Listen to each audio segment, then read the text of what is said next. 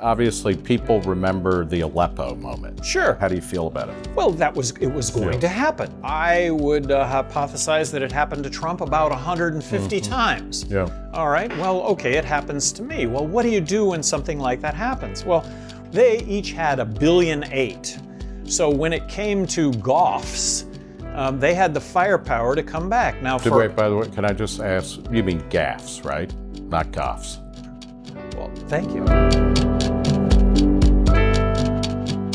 Hi, this is Nick Gillespie with Reason, and today we are talking with two-term governor of New Mexico and two-time Libertarian Party presidential candidate, Gary Johnson. Governor Johnson, thanks for talking. Nick, appreciate you doing this. So you are in D.C., and we're talking before you go talk at CPAC, the annual Convention of Conservative Action People in D.C. Why are you speaking at CPAC? Well, I think it's an opportunity to give a libertarian perspective on things. Now, I'm going to be on a panel when it comes to economics and tax policy, so that is a Trump plus, the reduction of taxes. Okay, well, I was going to ask, what do you think about Trump so far? I mean, you ran against Trump, and you did historically well for a Libertarian Party candidate, against Donald Trump and Hillary Clinton. What do Trump's been in office over a year. What is your evaluation? Well, he has not told the truth. Building a wall across the border is crazy. Now, he did say he was going to build a wall across the border, but said he wasn't going to involve himself in states' rights, right, or he was going to stand up for states' rights. And here we have Jeff Sessions that has come out very vocally against marijuana. Ultimately, that may lead to legislation that will not make marijuana a Class 1 narcotic, which is really a good thing. So those are two things, though, where Trump's bluster or his bark is worse. He's got a lot of bark but no bite, because we haven't actually started building the border wall. And Sessions is saying, I'm going to, let's start looking at these states that have legalized marijuana, but nothing has happened yet. Nothing has happened. And it, like I say, it may lead to legislation on the dreamers. Right. Hey, here it is. We may have legislation that clears all this up, but his rhetoric is horrible. Are you looking for a position in his cabinet, which seems to be emptying out? But no, I mean, in a weird way, Trump is actually delivering the opposite of what he promised. There's no wall. We may get the dreamers may be legalized, and pot may be descheduled or rescheduled. But that isn't something that he's advocating. Right. But as a consequence of what he's doing, that may actually happen. You mentioned, on economics or on tax policy, he and the Republicans put through a major tax plan. Do you like that tax plan? And how does it stack up to what you were arguing for on the campaign trail? Well, that corporate tax rates lower to 20%, that's a positive. I was advocating zero corporate tax, which I think would be amazing, and that individuals, that we would do away with income tax, that we would abolish the IRS.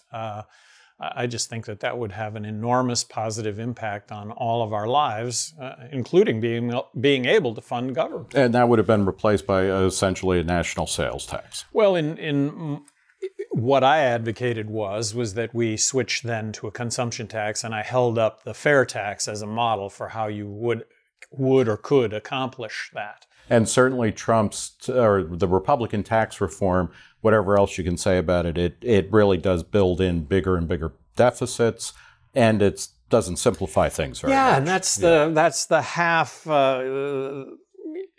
What about spending? I mean, that's if you want to hold an optimism for Trump in the future, is that he would actually at some point address spending, but he hasn't.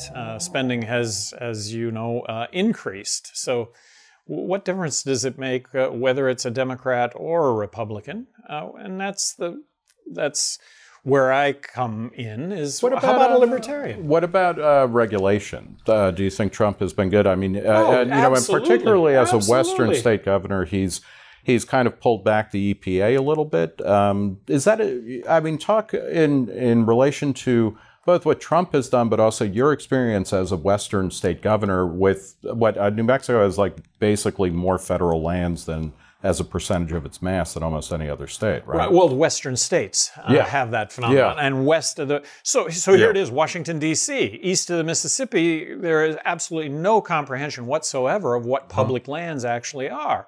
Well, west of the Mississippi, you've got all these public lands, and they pass laws regarding public lands, like access to public lands, which you and I, we look at that and we think, well, yeah, you should have access to public lands. Well, it's not even possible to have access to, because they're laid out in checkerboard fashion.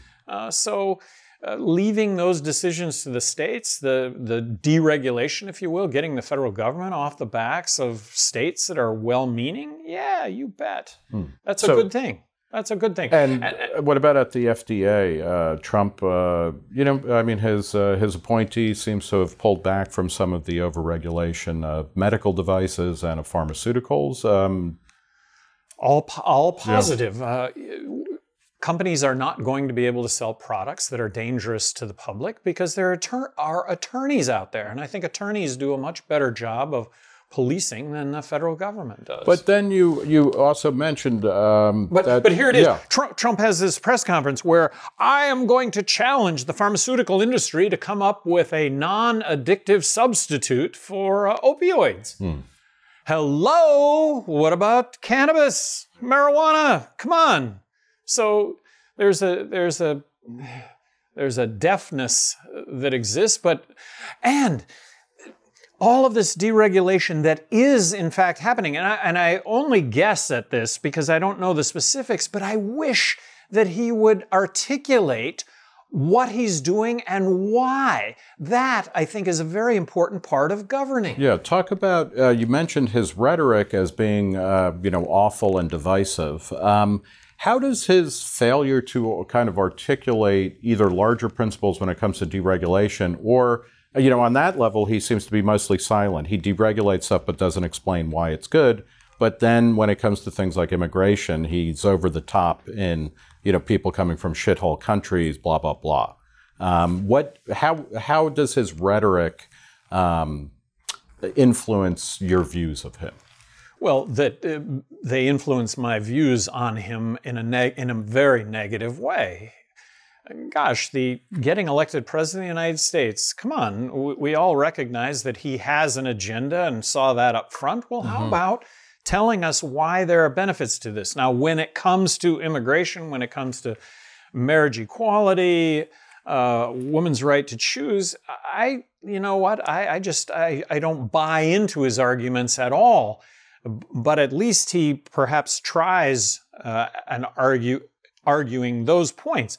The deregulation part, the getting into the weeds policy-wise, that was, I kind of found that interesting as governor of New Mexico. And yes, I think I did an incredible, I think I turned the whole system on its head, but I was upfront about everything it was that I was doing. So my legacy is, well, gee, I didn't necessarily agree with anything Gary Johnson did, but you know what? He had reasons for it, and we understood what those reasons were. Do you think Trump overall is better than Hillary Clinton would have been as president? I think we would have kind of a myriad of other issues with Hillary that would probably be equally as bad. And that was something that I said during the election. So one or the other, and it would have been horrible. I think it would be horrible if Hillary would have been president, but I think Trump's got his horrible also. As somebody who was involved in the 2016 presidential campaign, do you have any take on whether or not Russian agents of influence were screwing around with you or with the with vote totals? That seems to be a lingering shadow. Well, okay, it's okay it's not okay for the Russians to do it, but it's okay for Hillary Clinton to do it. There was an article that appeared in... Well, but I agree with that. Let me speak to you about what happened to me, and not that you're not aware. About 6 weeks to go in the campaign, the New York Times comes out with an article that says, watch out, Hillary. Johnson is garnering more millennial support than you are. That was on a Friday. On a Saturday, 200, I'll say 200 internet trolls descended on MySpace. And now you had 20 news organizations, call it fake news if you want, but you had 20 pop-ups that appeared. Here's what Gary Johnson has said. And if you read any of them, you probably read a few, your takeaway was that this is the dumbest guy that's ever walked the planet. And at that point, I stopped Googling myself. And to this day, I don't Google myself. I don't look at what people are saying about me. Do you assume that was Russian bots, or was that Hillary Clinton people? There were articles written that Hillary Clinton spent $50 million to discredit me. Now, was it $50 million? Well, we spent $12 million on our campaign. That's what we raised. So did it affect the election? Did it affect me? Well, like I say, Google me today and your takeaway is going to be, it's good we didn't have that guy. So it's, I mean, what you're saying is that, or if I may, are you saying that the question of Russian influence is less important than the ways in which people were, everybody was trying everybody was trying to manipulate this. And when it comes to the internet, I mean, you pay for those, where does your website pop up? Well, if you're talking about $50 million, gee, the first 20 things you're going to read are going to be potentially subsidized by that $20 million. When it comes to the Russian influence, I just read where they, among other things, just promoted Bernie Sanders. Well, that would have been that was a negative for Hillary Clinton. But she also was bringing her own kind of baggage to the party, right? Sure. But, well, let me ask you, if it was a question of Hillary Clinton being able to say, okay, flying monkeys, go destroy Gary Johnson, here's $50 million, here's $20 million, would that mean that you would want to limit the ways in which people can spend their campaign money? No, but it is, so back to policy, back to getting elected, being in office. What potentially could be done to fix that? Nick, I can't tell you what potentially could be done to fix that, but there are ideas out there, and certainly the best ideas launched would be, in this case, Facebook themselves, Twitter themselves, dealing with this. But looking at government, and even as a libertarian, look, a takeaway from reading Hayek is if you're an elected official, if you're in the public policy arena, you should always be looking to improve things. Always improve things.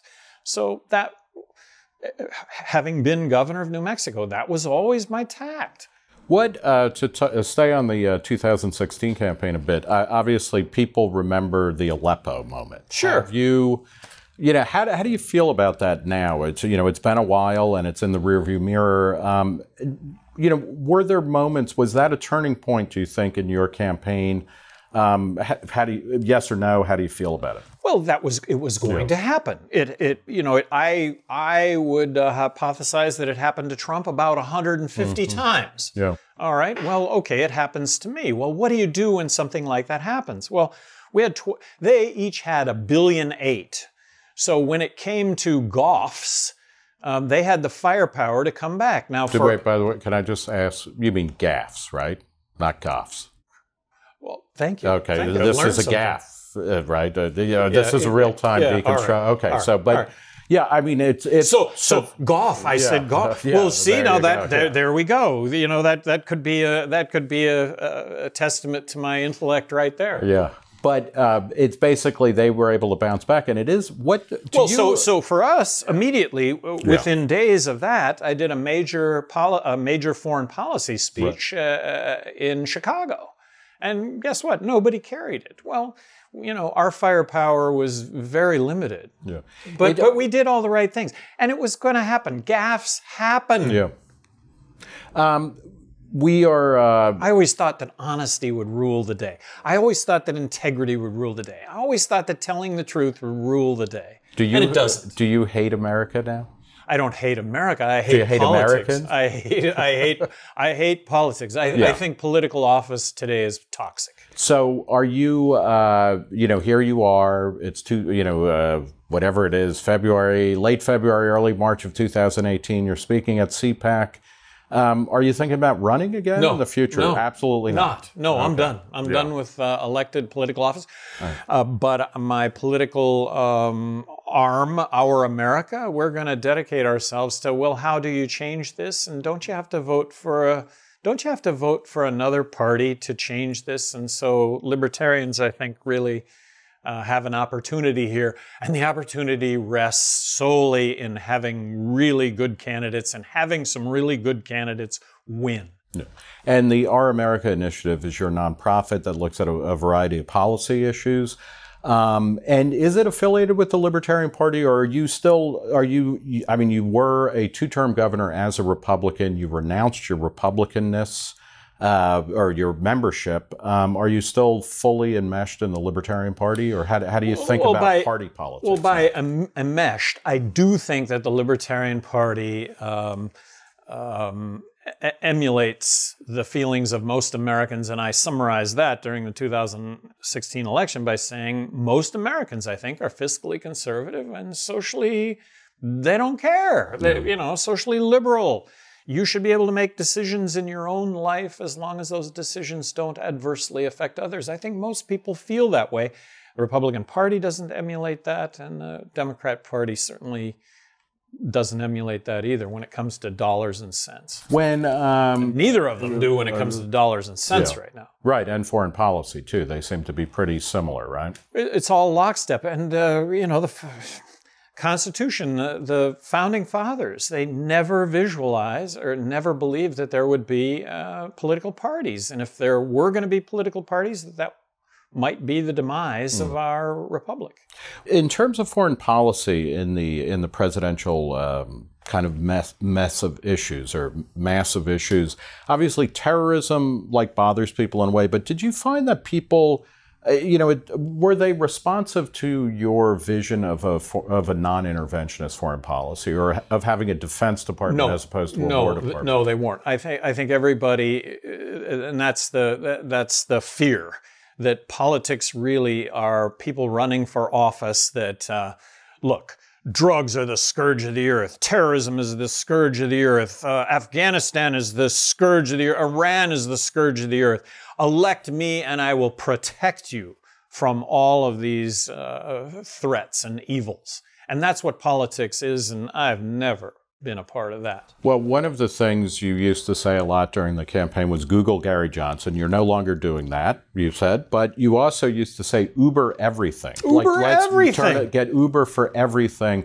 Do you still believe in that? And yes. Do you think, will that carry America forward in progress? I absolutely believe that whatever it is that you do in your life, if you can directly deal with the end user and get paid such, that's a good thing. And I look at Uber as a model for that. You've got drivers that own their own cars, and I realize that's in not all the cases, right. And maybe it is, but you own your own cars, you're your own boss, you can do what you want, you give a piece to Uber because they've arranged to do all this. Well, that could be a model for plumbers, that could be a model for lawyers, that could be a model for you name it.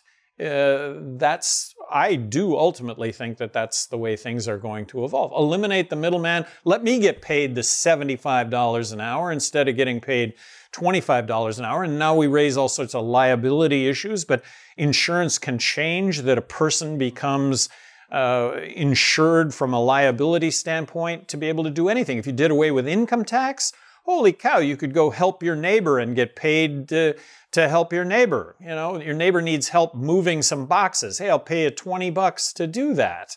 Well, today, if you take that $20, you're technically in violation of the law because you're not going to claim that as income.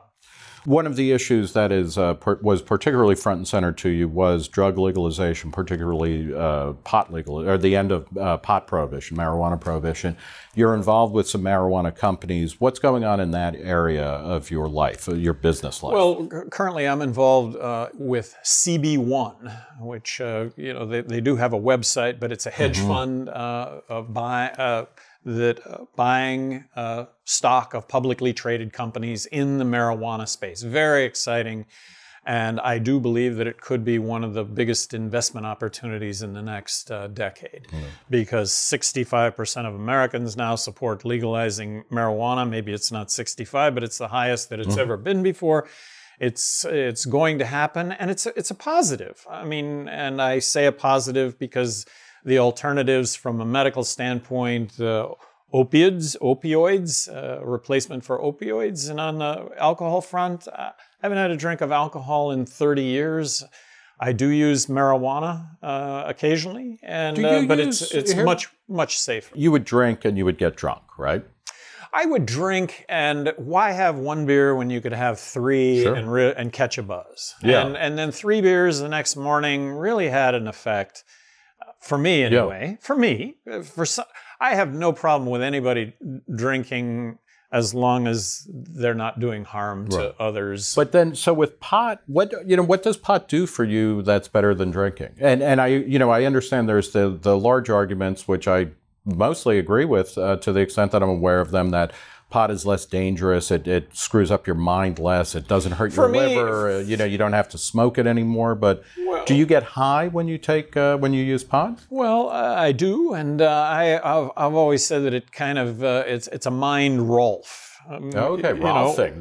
Now we're going back to a 70s massage rolfing. Kind of a brain rolf, if you will. Rearrange the bookshelves in a good way, not a bad way. So that's my experience. Yeah. And for anybody that has problems with substances, and really there's a very small amount of people that do have problems with marijuana, that's going to always exist. What was, and you see pot or marijuana-derived products as one possible way of lessening the reliance on opioids, whether we're talking about heroin or we're talking about prescription drugs that get misused. Yeah. When you were governor of New Mexico, what were the drugs that you were most often dealing with that were causing real social harms, not simply because of their status as black market? Well, there's the perception and there's the reality. And the perception was that when I was governor of New Mexico, that drugs were the scourge of the earth. Well, and including marijuana. Well, the reality, and I'm governor of New Mexico, reality. Half of what we spend on law enforcement, half of what we spend in the courts, and half of what we spend in the prisons is drug-related. Do you know that in 2017, the #1 arrest offense in the United States is still marijuana? And I'll bet that's the case in 2018. So with all this talk about legalization, that is still the fact. And it's wrong. It's wrong to criminalize an activity that, like I say, you're not doing any harm to anyone arguably other than yourself. Should that be an arrestable offense? I don't believe so. Well, could you sketch out the scenario as you see it, where pot is now it is legal at the state level in a handful of states, and Massachusetts is actually going to join the pot club, the marijuana club, later this year with recreational legalization. It's, in dozens of states, medical marijuana is legal. What happens next? Because there is going to be a showdown, isn't there, between the federal government or federal laws and state level laws? The one thing that the federal government needs to do is to deschedule marijuana as a Class 1 narcotic alongside of heroin. Give me a break. So there's all this conjecture, there's all this hypothesis of what are the benefits of marijuana? Well, Nick, there's no research happening in the United States. It's happening in other countries, but the research needs to take place and will take place if marijuana is descheduled as a Class 1 narcotic. So very simple step for the federal government: declassify marijuana. The President of the United States could order the Surgeon General to do that. We're a week or so after a particularly disturbing mass shooting. I guess to say one is less, more disturbing than the other, is wrong. 17 people were killed at a school in Florida. Did you have to deal with that kind of event? And how do you deal with that as a governor or as a chief executive? And is there a good solution to this type of violence? What I said numerous times during the presidential campaign and as governor, look, we need to be open to a discussion on how you keep guns out of the hands of mentally ill individuals. To say anything other than that would be stupid. So an open mind on how do we deal with this?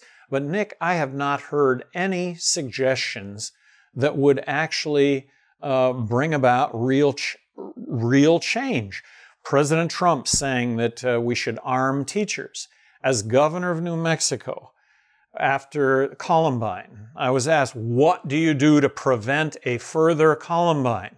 And my answer was, look, you're not going to want to hear the answer, but you would lessen the impact of any shooter, active shooter, by requiring that teachers be armed. And I'm not advocating that, but yesterday now, or this morning, I read that 75% of teachers don't want to be armed.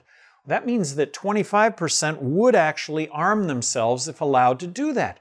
Wouldn't that, and again, I'm not saying this is the solution, but here is a concrete way of deterring these things from happening, these active shootings from happening in the future. If 25% of teachers are carrying, to me, that would be a deterrent to a lot of, I think it would be a deterrent. Maybe it doesn't turn out that way, but I have to feel, forget about the actual crossfire that would occur. Forget about an actual gunfight that's going to occur. Think about the fact that, well, gee, I'm not going to do the school thing anymore because, or I'm not going. People that contemplate this kind of thing aren't going to think of schools anymore because I'm going to end up dead. And many of them don't care anyway. And so that's why it's not a solution to it, but it certainly would have to be a deterrent. Do you, in a broader sense, do you feel like even since the 2006 campaign, has the ability of America to kind of have these conversations, is it growing or is it shrinking? Is it staying the same? Is it always a struggle? I mean, because in a lot of ways, maybe it is growing. Maybe it is growing because looking at the outrage over Sessions and what he's saying regarding marijuana. Well, because of what he's doing when it comes to marijuana, which is wanting to crack down on marijuana, in fact, it may turn out to be the opposite. May turn out to be that way. Well, let's end on this now. One of the things that I found genuinely interesting, apart from generally agreeing with your policy positions, it was your demeanor as a politician to say, like, honesty. Let's talk about this stuff. You're also a baby boomer, right? What year were you born? Yeah, 53. Okay, so you're about 10 years younger, I guess, or 6 or 7 years younger than Trump or Hillary. All of that kind of Bernie Sanders. These were early baby boomers, and they were all incredibly negative and cynical about America. I mean, Trump talked about American carnage in his inauguration speech. Hillary Clinton was talking about how everything was kind of going to hell in a handbasket. Bernie Sanders was, he lived in a world that was, like out of a Little Rascals short or something, like Hoovervilles in black and white, right? You were optimistic. What undergirded your optimism, and what keeps it going in the face of situations where, people are saying, oh my God, they're killing kids, the economy's in the crapper, China's taking over. One of the offshoots of Trump and all really hasn't happened, but the talk of cutting back and entitlements need to be reformed, which Trump isn't touching.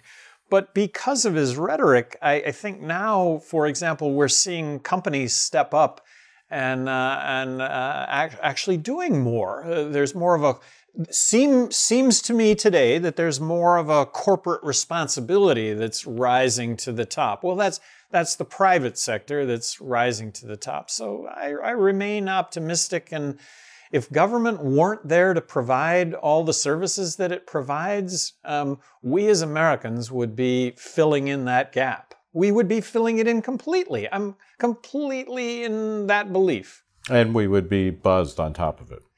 We would be happy. By buzz, yeah, so we would be buzzed. Okay, so it could be a natural high, or it could be or an artificial high, but we'd be in a better place when government yields freedom. And I'm Uber everything, so I'm making a whole lot more money. I'm able to do things that I haven't been able to do before because I'm making more money.